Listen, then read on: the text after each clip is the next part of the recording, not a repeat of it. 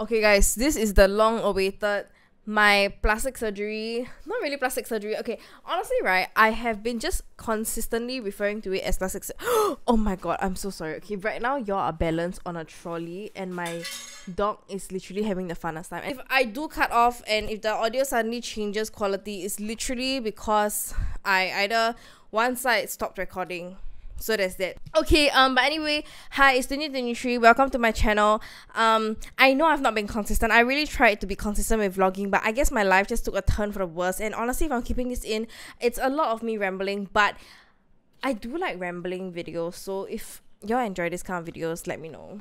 Okay, but anyway, I'll be splitting up my cosmetic procedures video into 3 parts. So the first one will be recovering with me, which is today's video, and then after that I'm gonna be talking about like a full story time as to like what happened on the day itself of the surgery, and then the third video would be what procedures I actually got. So I actually did like the what procedures I actually got video in like multiple series, like multiple parts on TikTok, but obviously I'm gonna make a consolidated one lah, so stay tuned for that. I've written down notes, like actually wrote down like exactly how I felt, and I am also going to go through my phone's camera roll like right here right now, and I'll be flashing like videos of how I look, because I think like videos would be more telling of how bloated or how like my facial movements were like as through the healing process.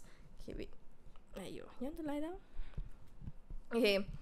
Anyway, so for those that don't know, I went to Korea recently in end October, and I went to get like a Fox line lift surgery with ATOP.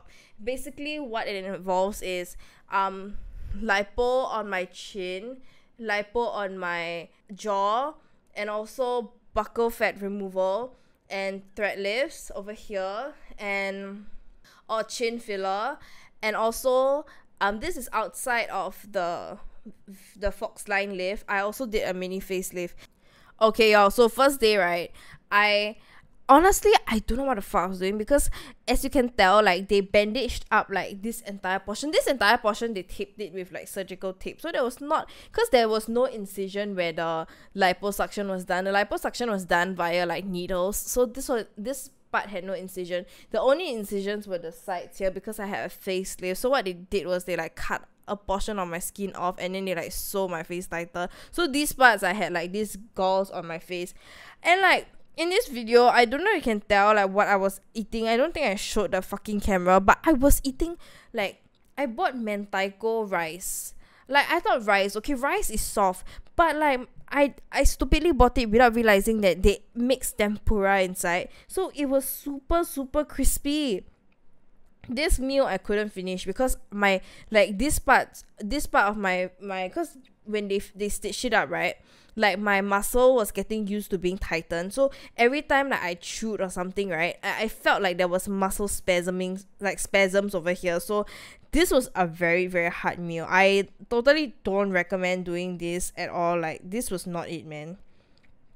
And then if you can tell, like over here there's like 3 dots on my face, and these 3 dots are actually the spots where they put my thread lifts.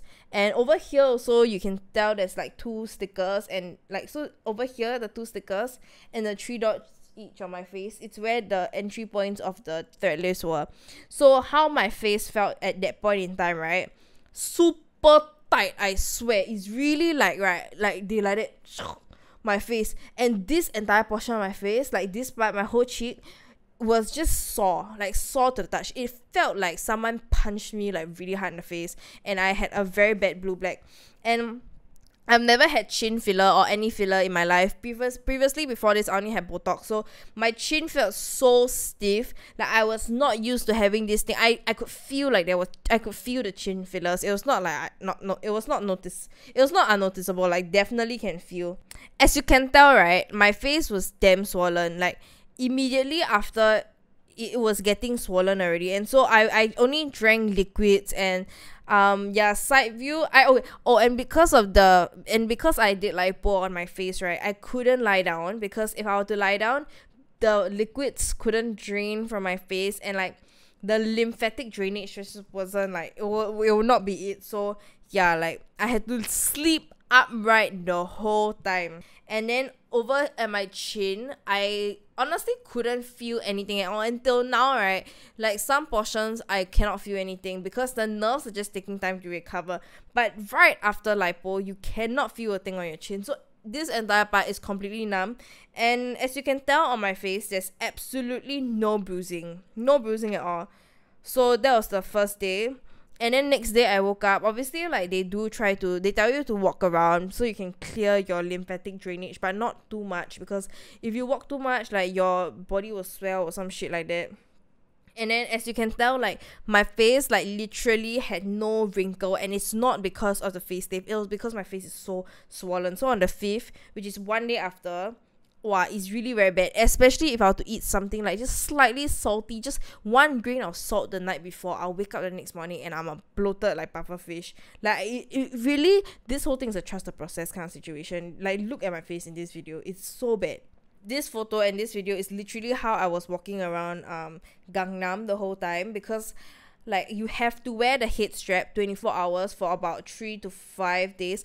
Honestly, the longer you wear it, the better, because basically what the head strap's supposed to do is like it's supposed to keep your skin touching, like, because right, like between the external skin here and like inside the meat on your face, right, there was this layer of fat, right, and then you remove it, then now there's this like gap. So you're supposed to wear that headband so that you like pack the skin down like that, so they like reattach and get stuck. Not that like if you don't wear it, it will look like shit lah, but if the doctor say wear, then just wear lah. Later like you got problem, then it's like, if you want to avoid problems, right, and complications in the future. I only remove like this part, the circle parts, which were basically hydrocolloid stickers, and I just replaced them with new ones that I got from like Olive Young. And I think that those were just to like suck up any like facial fluids that came out of my face, like, you know, pus or whatever, because like that's the entry point of like the thread lips. Now that it didn't leave a scar, I cannot feel where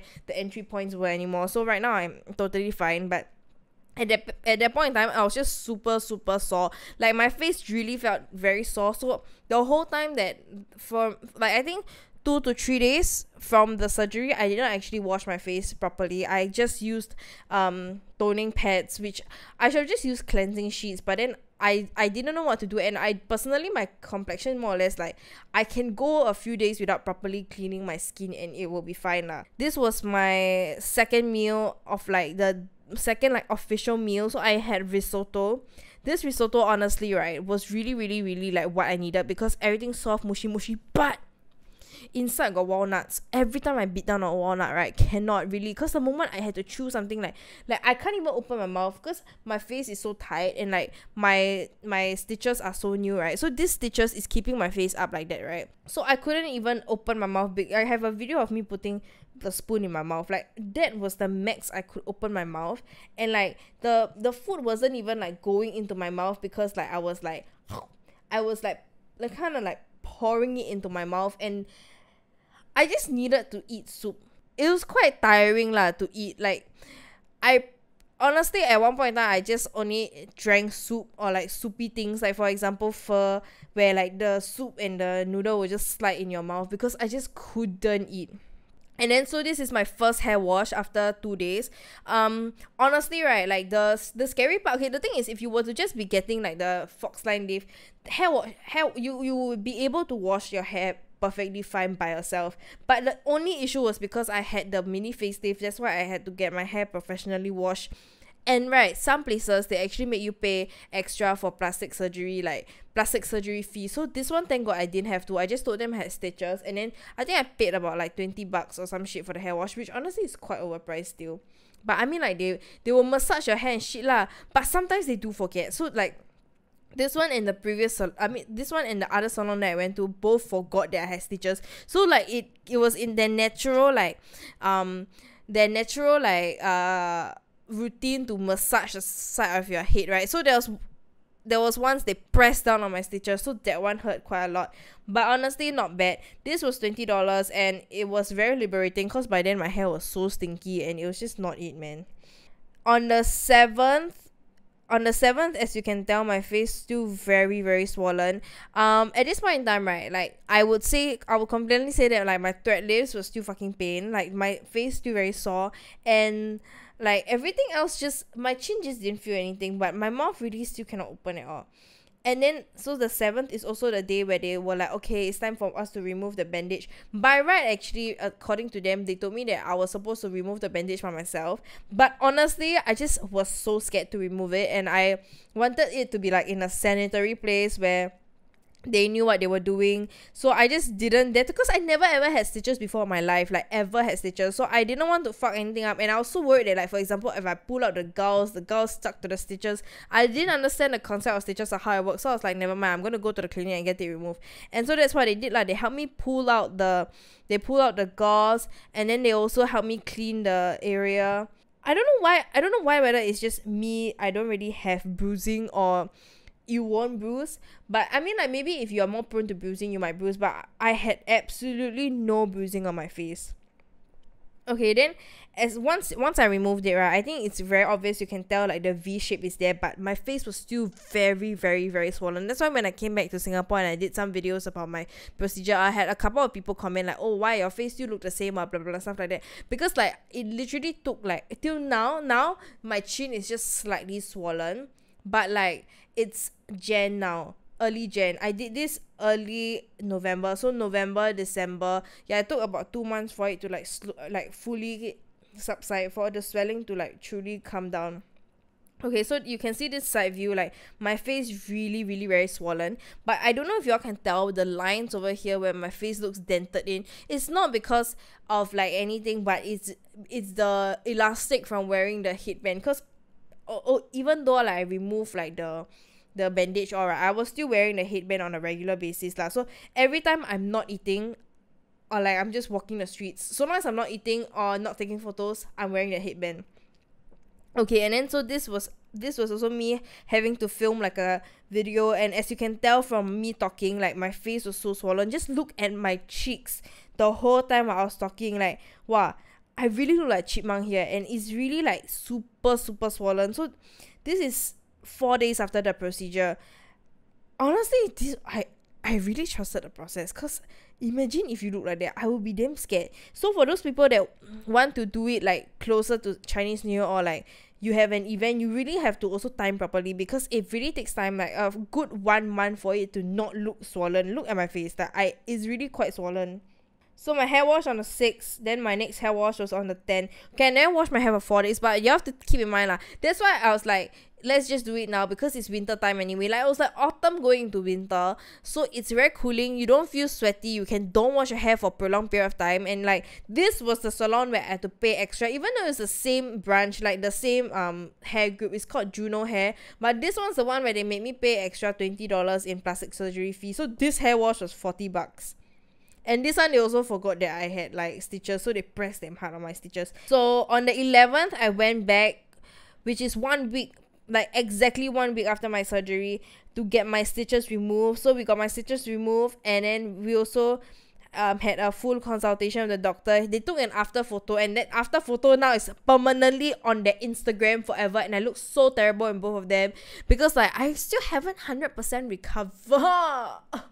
Okay, but honestly, I feel like the camera lens that they used did make my face look wider than it is. Like, I have taken my IC photo before, and I don't think my face is this wide. So take it with a pinch of salt lah.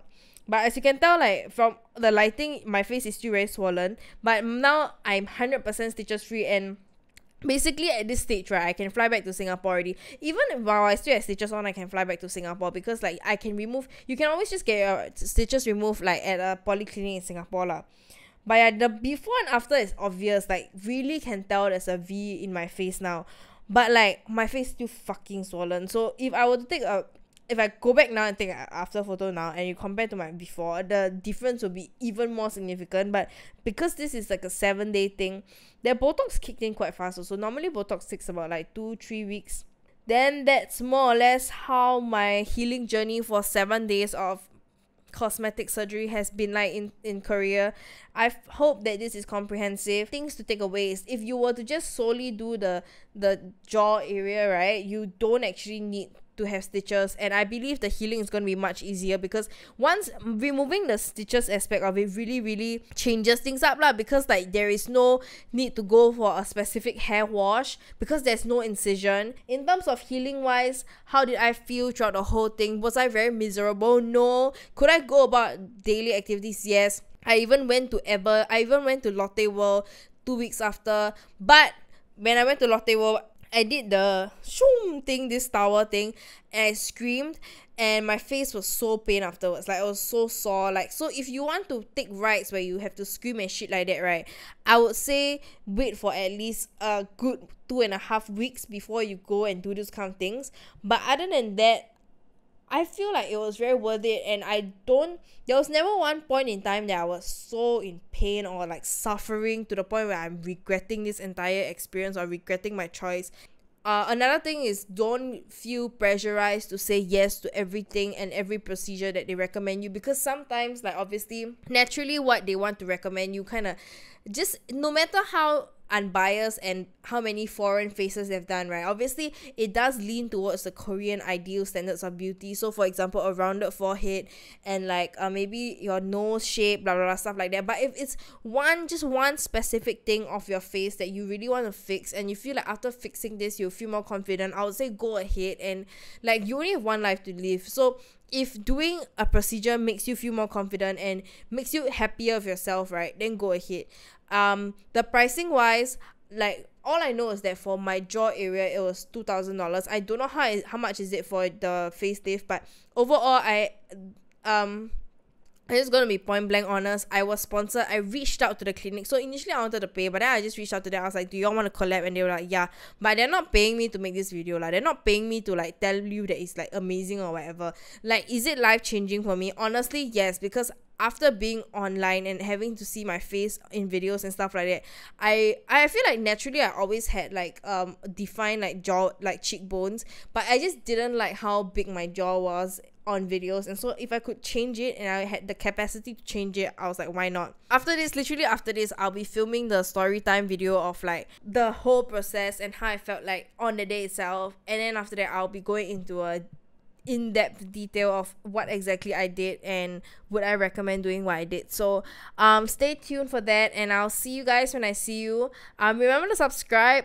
I mean, like, I will not be milking plastic surgery videos because there's only that many I can make, but it's 2023. I'm trying to push out more YouTube content as well as TikTok content, and I just want to do more sit down and talk videos also. So if you enjoyed this video, subscribe and follow me on my socials at Lion Nicole on TikTok and on Instagram, and I'll see you all next time.